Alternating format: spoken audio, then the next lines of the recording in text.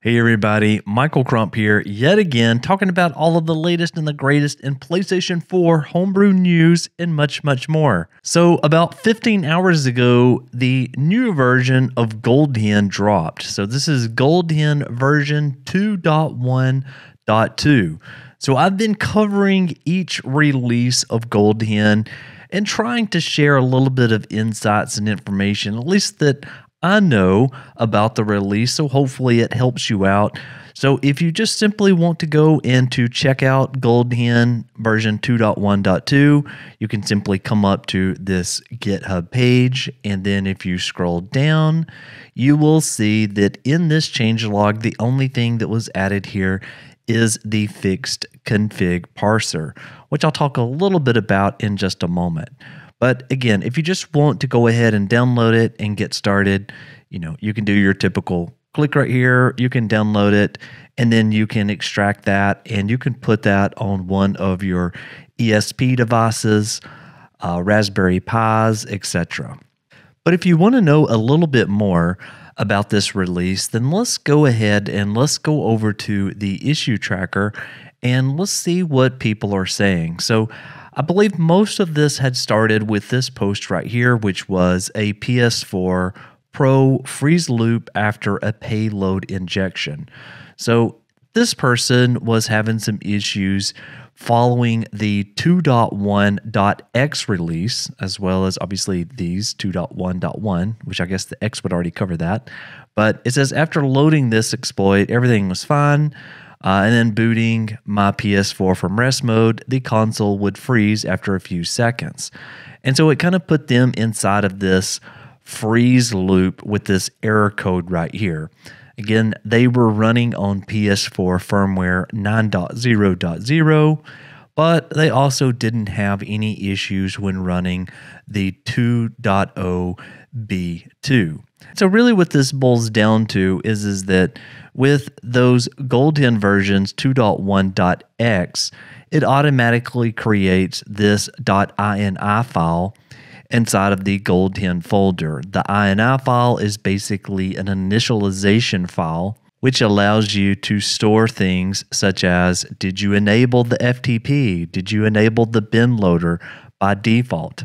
And so on some PlayStation 4s, this file wasn't created properly, and it caused parsing errors when trying to read the values out of that file. So now, for example, if you go in and maybe you manually modify or delete that file or change elements or aspects of it, then you won't get the crashes that you could have gotten before using the 2.1.x. Take this as more of a bug fix stabilization effort versus new features. Now, I believe now that we are at 2.1.2, we're now in a stable point for at least the 2.1.x version. And so I will put a link to this GitHub issue where you can go and you can check it out yourself. I'm going to go ahead and update my ESP device and give it a quick shot just to see how well it performs. So let's go over to my admin panel. Again, I am using my trusty ESP32 device, and I'm going to go over to my file manager here.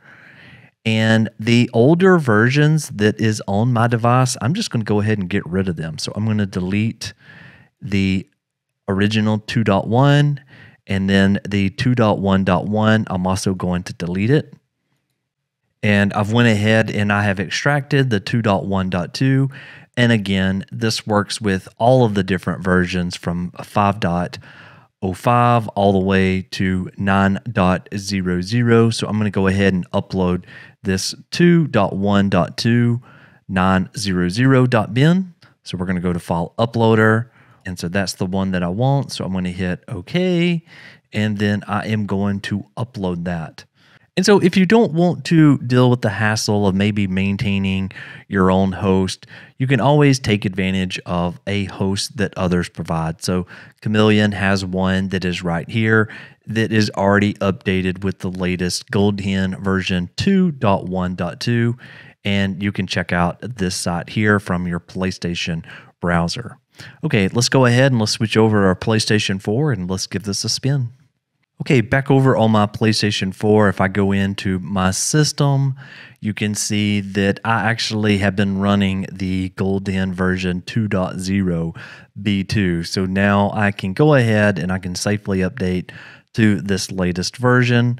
And what I would recommend in order to start fresh would be just to go ahead and to reboot your system. And then once you reboot your system, you would go ahead and run the latest GoldHEN, which we'll do right now. Okay, coming back from a reboot here, let's head over to our settings and we can see we are no longer jailbroken.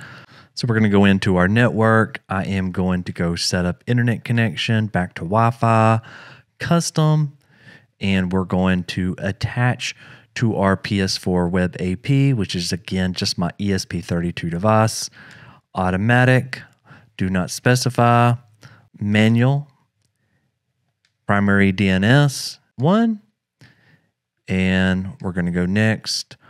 Automatic, do not use, and we should be set. So let's go ahead and go up to our user guide, and there is the ESP32 server. Okay, and now I'm going to try the GoldHEN 2.1.2. Okay, loading the exploit here.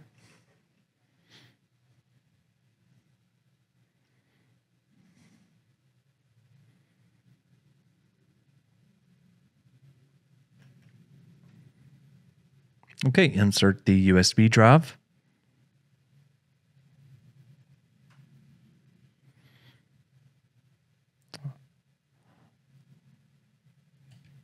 Okay.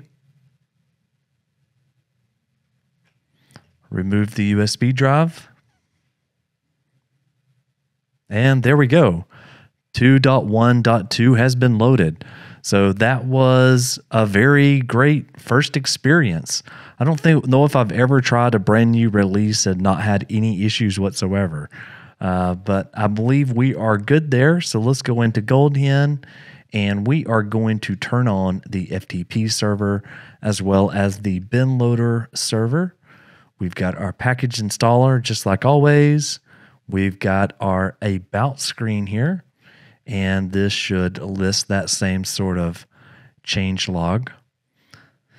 Oh, I do like that the dates have been added in here. I don't recall the dates that were added in here before. Maybe they were. Maybe I should look at an older video that I've got. But 2022-02-17, where it says fixed config parser, and then fixed multiple injections, which is what I covered again in a previous video. And here is that configuration file where it says /data/goldhen/config.ini. So let's go take a quick peek at that. So let's go to our PS4 Explorer. And once we have that loaded up, we are going to head to our data folder. So let's go to data, and there is GoldHEN, and there is that configuration. And again, as you can see, it does state that bin loader is enabled with the 1, as well as the FTP server is enabled with the 1. Obviously, if these were 0, then that would mean that it is not enabled. So let's go ahead and let's try loading up a game. Okay, and there we go. It works just fine. So another great fix, especially in regards to stabilization and ironing out some of the few remaining bugs that exist that's out there. So anyways, I hope this video was somewhat helpful. I've put that now on my main device, so I will be using it. I'll be testing it. Let me know, how's it working out for you? I believe we've got a great release here, and honestly, I can't wait to see some of the things that's going to be happening in the future. With that being said, thank you so very much for watching, and I'll see you on the next one. Michael, out!